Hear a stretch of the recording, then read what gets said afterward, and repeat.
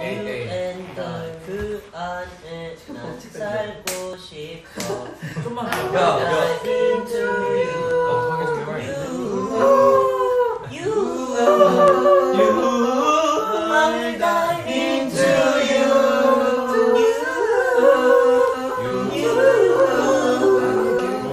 I'll dive into you.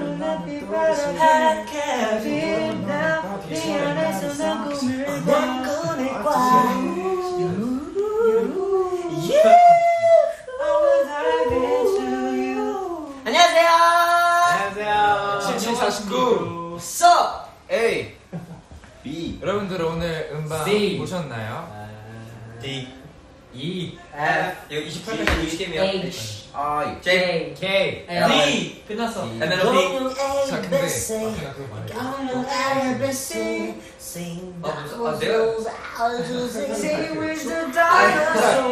자 마크는 중대 발표. 뭐냐고. 아니야 뭐해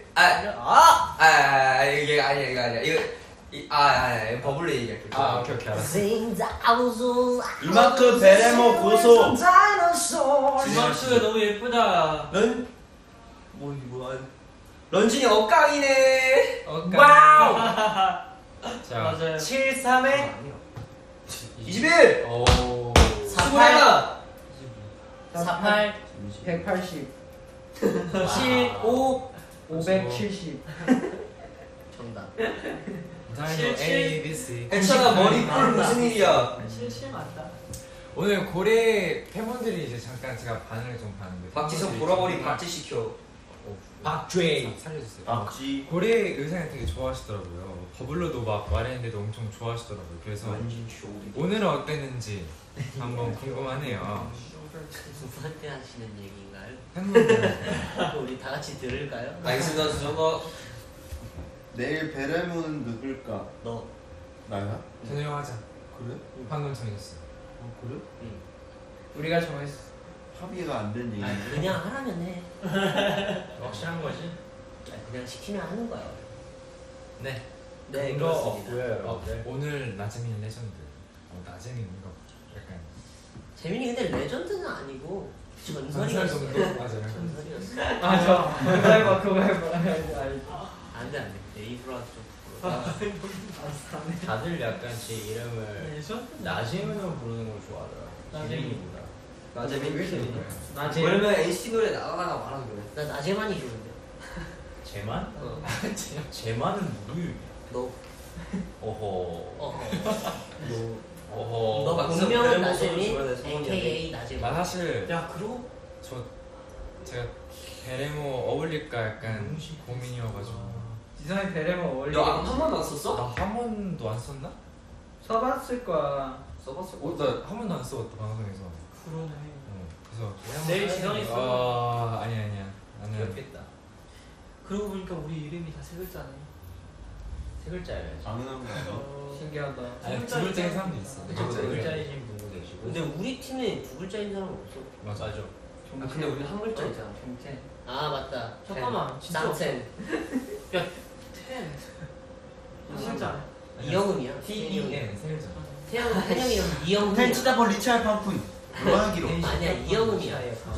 오 어떻게 그 이름 다 기억이 나? 근데 펜시다폴 리차이어. 펜치다볼 리차일 팜푼. 펜시타볼 리차이어 스푼. 오케이. 스푼 푸드. 근데 우리 그 춤감 때 반바지 다 입어봤나? 응. 동시에? 응. 같은 무대에서? 거의 하이. 그때 그거 아니 반바지를 좋아하지. 아니야 장바지가 반바지 나 아니었는데? 반바지 진짜 입는 아닌가? 게 너무 왜? 부끄러워. 부끄러워? 부끄러운 거 아닌데 다리 털 많아. 너? 갑자기 이쪽에서 그런 얘기를 하네. 다리털? 네. 많은 건가 이게? 아니 피부가 진짜 하얘서 그런지 잘 모르겠어. 아니 나 오늘 딱 산업 이게 많은 거야? 그 카메라 리허설 하고 되게 오는데 많다. 그 이게 아마 나 많지 않아? 반바지 입었잖아. 그래서 딱 내려오는데 그 매니저 누나가 허벅지 보이는데 괜찮냐고 물어보시더라고. 그래서 그때 추인감을 생각했지. 우리 거의 핫팬츠 입었잖아. 맞아. 그래서 괜찮을 것 같아. 그때 누가 제일 앞에 런쥔이었나? 아니 우리 다 좀 짧았어. 다 짧았어. 나 마지막 사람한테 짧았어. 근데 그 중에 제일 짧은 사람이 누구였지? 지성. 아니 지성이가 지성이가 까지 괜찮은데 나야? 짧고 나도 있어. 나도 그러네. 진짜 짧았어. 짧고 바지가 큼큼이었네. 아 근데 생각해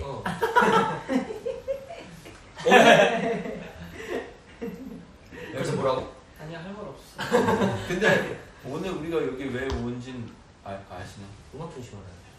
누가 봐도 근데 만약에 모르셨다면 조금 나가주세요. 그럴 수도 있지. 아니 약간 조금 섭섭 바쁘셔서 할 수 있지만 그치. 그럴 수 있으니까. 일 때문에 못 보실 수도 있고. 당연하지. 그럴 저희가 수도 있지. 왜 그래 지성. 오늘 V의 킨 얘기는 이유는 그냥 방송이 있잖아. 그냥 켰습니다. 여기는 음악 중심이에요. 그냥 여기는 음악 중심. 음악 중심. 음악의 중심. 뮤직 콜. 맞아요, 근데. 맞아. 뮤직 센터. 음악 중심. Center of Music. 콜이긴 해. 뮤직 미들. 너 때문에 아니 웃겼죠. 미디엄. 나 미디엄. 헤이 뮤직 미디엄. 음악 중간. 지금 방금 팬분들 알려주셨는데 지금 뮤직비디오 7천만이. 와! 진짜예요? 7천만! 뭔가 거짓말 같은 느낌 확인을 해야겠어. 제가 나간다 좀 확인해볼게요. 아니야, 거짓말 아니실 거야. 딱딱 기다려주세요. 재준이들은 거짓말 하지 않아. 엥? 근데 이게 조회수가 약간 약간 다 다르게 업데이트가 좀 한번 나와봐. 다르게.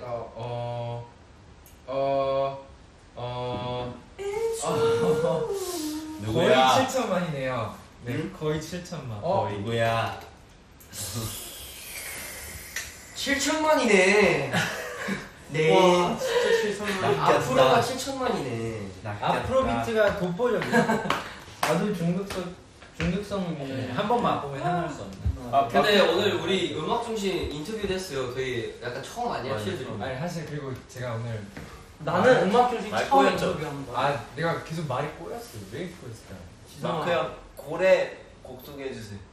네, 너와 나의 관계를 고래와 바다로 비유해서 잘 풀어낸 곡. 잘 풀어낸 곡입니다. 네, 아이 좋아. 근데 그 고래가 누구예요? 어? 고래가 누구예요? 우리가 고래고 맞아. 이제 바다가. 바다가 우리 시신이 분들이죠. 난 I will dive into. 어? 제가 고래입니다. 그걸 보내. 아, 거의 7마리의 고래. 우리 제노 애기 실망했잖아. birthday boy. 아 이제 birthday boy에서 birthday baby로 할까 생각 중이에요. 그래서 birthday. 볼베? 볼베. 에이. 볼베? birthday baby. 우! 할까 안 할까 생각하고 있어. Birthday baby. 생각했는데 했네. 아무튼 근데 왠지 팬분들은 핫소스보다 고래를 무대를 더 좋아하실 것 같아요. 근데 그런가? 아닌가? 어때요? 아니야, 둘 다 좋아. 전 주인공이 있어. Here a place above. 난 레인보우 제일 좋아. 그리고 사실 우리가 그 컴백쇼에서 했던 거들 다 유튜브로 직캠도 나오더라고요. 맞아요. 맞아요. 네. 알고 찍었거든요. 네. 그러니까 있었네요. 모르는 팬만 미실 수 있어요. 그 한번 지성 씨가 설명해 주세요. 네. 그때 그게 언제 시작하고 언제 끝나는지 몇 분 몇 초까지 좀 설명해 주죠. 그리고 몇 분에 나왔는지도 설명해 주세요. 네네. 컴백쇼 직캠을 저희가 무대마다 다 찍었어요. 너무 뻔했네. 네. 네, 다 찍었어요. 봤나요 지성 씨는? 다 볼 예정입니다. 한 명 한 명 다 봤나요? 다 볼 예정입니다. 아하. 네. 아유, 지상이 우리 거 다 보겠지. 날좀 변했어. 아 지성이 지금처럼만 혹시 들어봤나요? 지금처럼. 네, 잠깐 한 소절 부탁드릴게요. 사랑해. 5, 6, 7, 8 지금처럼. 이거 아니야. 아니야. 나 근데 나 진짜 거짓말 치고 나 잠깐만. 나 지금처럼만 솔직히 좋다 지금. 잠깐만. 맞아? 진짜로. 은근 우리 진짜. 솔직히 말 그렇게 얘기 안 했었잖아 원래. 어? 원래는 그렇게 얘기 안 했었잖아. 아나 근데 진짜 요즘 나 평소에도 듣고 있다고. 지금 피아노 피아노 음까지 좀- 반칙이에요. 아니 노래 좋은 거 같아요. 진짜. 불러주세요. 6, 7, 8 이 정도면 그냥 몰랐다고 해야지. 아니 근데 나 진짜 거짓말 치고. 미안해. 내 주변에서 진짜 와 이번에 막 명곡들 많다라고 막 연락 온 것도 되게 형 주변에 우리밖에 없잖아. 아니 나 사실 오늘도 들었어. 누가? 우리가 잠깐만. 진짜 연락이 왔었어. 진짜 와 이번에 근데 이걸 떠나서 막 드림 앨범이 막 명곡 막 원래 많았다고 막 이렇게 나도 내 친구들 이거 카운트다운 ANL 마이유스 엄청 좋아하더라. 내 아빠 최고 마이유스. 나도 이번에 우리 둘째 이모가 주인공이랑 카운트다운 되게 좋아하신다. 진짜 우리 둘째인구나. 다비 이모. 진짜. 라디오에서 나는 아무도 얘기 안 했어. 근데 나 그거 얘기해도 돼요? 아니.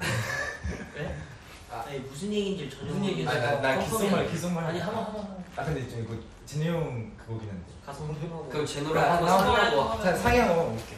저쪽 방 들어가서 우리 손잡고 네 여러분 저희 그동안 네. 정말 이번 오늘 뷔에 굉장히 너무 아깝다.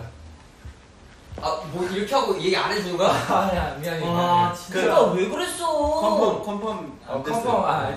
컨펌 제가 거부했습니다. 컨펌 안 됐어요. 제노가 되게 부끄러워 하더라고요. 네, 아깝다. 더 궁금하겠다. 지금 귀가 빨개졌어. 그냥 내가 얘기할게.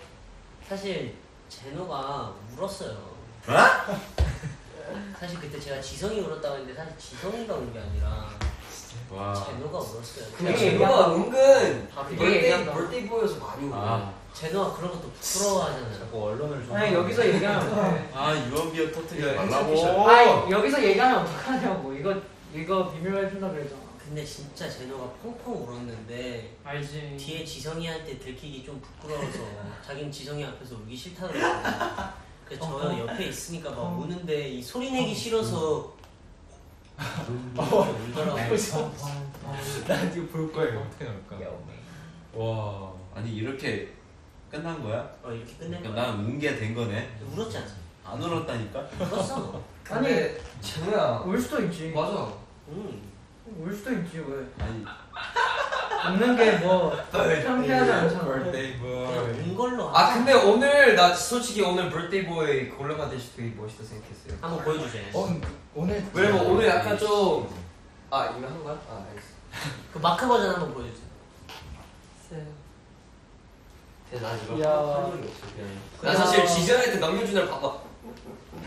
맞네. 마크 형 오랜만에 MC 그 자리 가서 마이크 맞아. 잡아가지고 수많았던 거야. 맞아요. 오늘 또 오랜만에 음악 중심에 음악 중심에. 네, 와가지고 굉장히 좀 노래는 기뻤고 되게 또 되게 MC를 되게 또 잘 하시더라고요. 그래서 뭐 이제 내 뒤를 이을 분들이 되게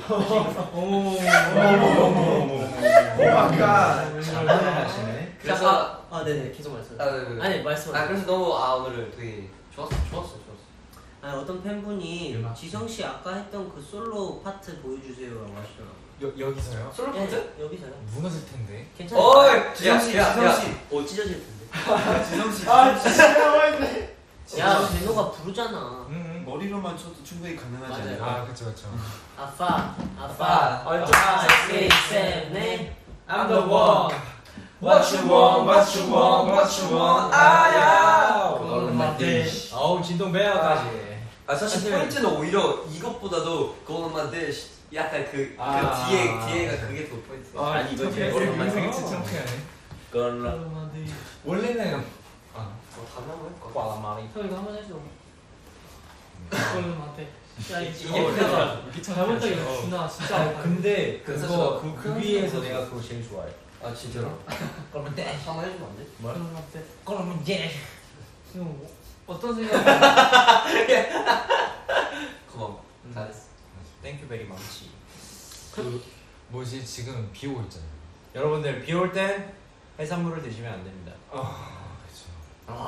여러분 비올 땐 막걸리에 마클리와 런쥔. 런전이죠 런전. 그러네. 런쥔. 막걸리. 막걸리 런쥔. 런전이라는 술이 있어. 막걸리가 전이 아니야. 왜 눈물을 흘려? 넌 전? 지금 이해했어. 이거 이해도가 상당히. 형 이거 진짜 오래됐어. 레전드다. 나 나도- 진짜 나도 미안한데 처음 런전 술인 줄 알았어. 이해 전인 줄 알았어. 난 런전인가 몰랐어. 그래서 무슨 뜻이야? 런전? 몰라서. 뜻이 없어. 마클링과 런전. 전이 뭐냐면 부침이라는 거야. 코리안 치전. 미안한데 다음 활동 우리 마클링과 지금 런전 할 솔로 때. 낼 거거든? 해. 마클리와 런전. NCT 솔로가 아니라 그거 아니냐? 미안한데 여기 피처링 팀 이름 어때? 마클리와 런전. NCT 그리고 우리 마클링과 막걸리 광고도 할 거고 전 광고도 할 그럼 거고. 타이틀곡 이름이 이화백주야? 아니. 아니. 이거 혼나야 돼. 와 그거 진짜 몰랐어. 이거 혼나야 돼. 런전. 그러면 런전이 곡에 피처링이 막걸리야? 아니지. 아니지 그냥 같이 내는 거야. 아, 그래. 장수. 솔로라. 유닛으로 해야 돼. 만났죠? 아 했잖아. 점점점. 아침 햇살. 야 근데 야그 너네 세 명 그 지금처럼만 한번 약간 뭐 아직 준비 안 됐지.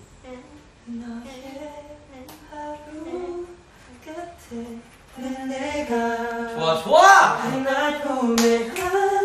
이제 지성이. 들어줄게 내겐 항상 완벽하지 않아도 돼. It's alright. 너희대로 있어주면 돼. 늘 지금처럼만. 와 이거 좋아 이거. 느낌 있네요. 네 이렇게 해서 저희가 지금 총 3일 동안 음방을 했잖아요. 이제 마지막 내일만 남겨놓고 있는데 마지막이 아니죠. 네. 첫 주는 이번 마지막. 첫 주에 이번 마지막이죠. 주는 내일만 남겨두고 있는데 여러분 잘 보셨나요? 야 이거 어때? 잘 보셨나요? 아 미안해 진짜 미안해. 잘 봐주시면 감사하겠습니다. 찰러. 야 이거 어때? 내일이 어떻게 보면 고래를 마지막으로 할 수도 있는 거잖아. 그러면 내일 무대 때는 뭔가 좀 약간 디기리를 하는 거지. 어떻게 됐어요? 뭔가 우리만의 제스처를 막 정해서 막 이 기회를 보신 분들만 알 수 있는 그런 제스처를 오케이, 해서 알겠다. 내일 고래 때만 딱 이렇게 하자. 고래의 뜻이 약간 다이브 인투 유잖아. 바다에 뛰어든다. 그러니까 내일은 우리 머리를 적셔가지고 아니지. 인형 만들어서 올라가자. 그러지 말고 그냥 할 수 있는 걸로. 내가 봤을 때 초반 시작을 그냥 하트를. 나 아이디어 있어. 한 번씩 무조건 이거 미션이야 거의. 한 번씩 무조건 한 번 더 블랙 해야 돼. 진짜 진지하게 들었다. 형 만약에 덤블링 하다가 다치면 형 책임져. 아니 그런 덤블 말고 막. 아니면 팬분들이 이제 의견 주시는 거에 진짜 괜찮은 게 있으면 우리가 골라보는 거죠. 아니면 그냥 이렇게 하자. 그냥 한 명씩 카메라 잡힐 때마다 하트 하나씩. 아니 좀 다른 하트. 아니면 할 수 있잖아. 다이브. 다른 다이브의 동작으로 윙크 한 번씩. 그래. 뭘로? 윙크 한 번씩. 윙크도 근데 그냥 하트나 윙크가 지금 제일. 팬분들이 윙크가 엄청 그러니까 많아. 윙크. 그러면 윙크 한 번씩으로. 윙크 진짜 잘 안 되는데. 근데 윙크는 런쥔이 전문인데. 너 윙크 잘 안 돼? 저 카메라 앞에 가서 10번 연습하고. 야, 이걸로 왜 치느냐? 그럼 이렇게 빨리. 내일 할 거야. 혼나. 내일 할 거야, 가서 내일 할 연습해. 그러면 어쨌든 뭐가 우리 윙크로 정한 거야? 윙크 한 번씩 하자. 오케이 그러면은 내일 고래 Let's get it 네 그러면 첫 주에 오케이 까먹으면 근데 우리 왜 자꾸 물려? 진짜 여러분 내일 고래 저희 윙크 진짜 기대 많이 해주세요. 근데 여러분 다 까먹어. 그게 안 되지 이건 약속이야 내일 진짜 하는 거야 다 그거 알려줘. 여러분 내 인기가 알았어, 사실이고요. 저희 항상 열심히 하는 팀인데 잘안 들려. 안 들릴걸? 저희는 그러면 바로 다음 스케줄을 하러 가보도록 하겠습니다. 네, 움직이게요.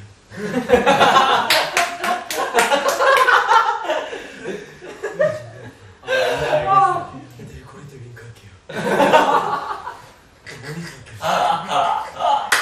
진짜 보고 계신다면 올라와서 흔들리겠다. 근데 이거는 진짜 너무 우리만 아는 얘기다 아니 아까 재민이가 그런 목소리 했어 금방. 그게 그거 할아버지. 그거 아니었어. 아니었어. 그거 있어, 할아버지. 그게 있어. 시간이 진짜 많이 지나갔다. 근데 혜천이가 누구 손동선 알아. 알죠 Of course. 약간 런전처럼 될까 오케이. 자 그렇게 해가지고 너의 네 여러분 내일 무대 기대해 주시고요. 네. 오늘도 음악 중심 예쁘게 봐주셔서 고맙고 다음에 또 올게요. 안녕.